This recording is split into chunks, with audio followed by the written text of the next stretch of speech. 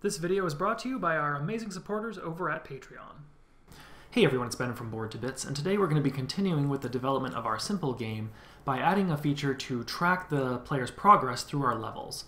This is really handy right now in our level select screen because right now if I start our game and we click to choose a level, we can choose from any level that we've created, and that means that the player could just jump right to the final level of the game, which usually isn't what you want. So instead, what we want to do is we want to actually track how far has the player gotten through the game and then tell our level menu manager only to show the buttons for the levels that the player has reached. So this is actually pretty simple for us to do. I'm going to jump over to our scripts and open up our play session manager first. And in here, right now we've got it set up to track our current level, and we can also set that from outside of this class using this property here. We're going to do something similar, where we're going to have a variable to track the furthest level the player's reached, and we're also going to have a property that will be able to get that from outside of the class. So first thing we're going to do is under our current level variable, I'm going to add another private integer, and I'm going to call this furthest level. And we're going to set that equal to 0 to start, because our current level that we're playing is 0, and the furthest, we haven't really reached anything beyond that starting level, index 0. Likewise, below our set property here, I'm going to add a get property, and so this one's going to be public int furthest level with capital, and then this is going to be a get property rather, and so this is going to return furthest level. So we can't actually set the furthest level from outside the class at this point, but we will be able to get that information, which is going to be useful for our level select menu to access that and see how many buttons it should create. So we'll save that there. And now where we're going to actually change this information is down in our handle level end. As we remember, this is where we're incrementing the current level that we're on, and then we're checking if we finished the game. However, if we haven't finished the game entirely, then we do want to increment that furthest level. So after this check right here, what we can do is we're going to say if our current level, and bear in mind this is now kind of the next level that we're going to be going to because we've incremented it up here.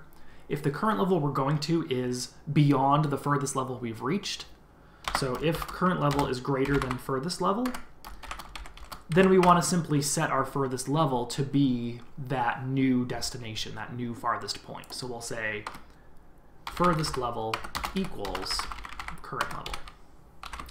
Now this, bear in mind, this could be a little bit weird if you somehow had a system where you could jump ahead like 5 levels. Now all of a sudden that's going to increase this 5, and those levels in between are going to be accessible as well.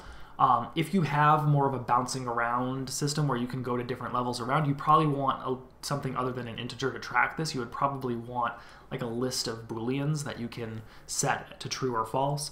But for our purposes here, this is, like I say, a very kind of linear progress game, so an integer will work fine for our purposes. So with this information here, now we are successfully going to say when you complete a level and you get to the next level, that is now the furthest level that you've gotten to. And what's going to use this information is the level select UI, which I have open here, but you can certainly jump into your assets and open up the script in your project.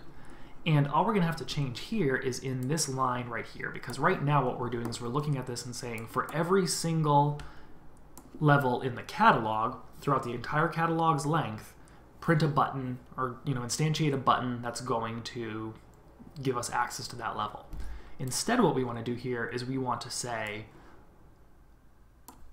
play session manager dot instance dot furthest level, and that's going to get us that whatever that number is. If we've only reached level 0, like the very first level, then that's only going to work for level 0. However, in order to make sure that this works all the way to and including this, we need to make sure we're saying less than or equal to. Because for example, if this was just at 0, then 0 would not actually be less than 0, so therefore we wouldn't print any buttons, and we don't want that. We want it to be less than or equal to. So with that in place, that's really all we need. We can jump back now, play our game, and we'll see that when we go to choose a level now, we only have the option of level 0.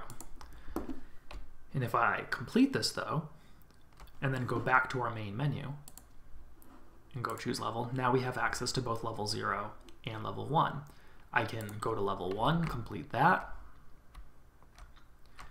And we can still use our next level and go to the next level that way. I can click that here.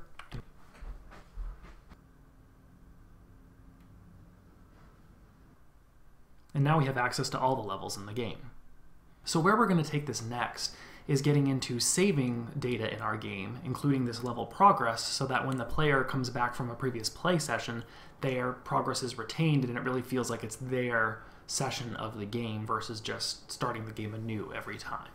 In the meantime, thanks for watching, and I'll see you next time.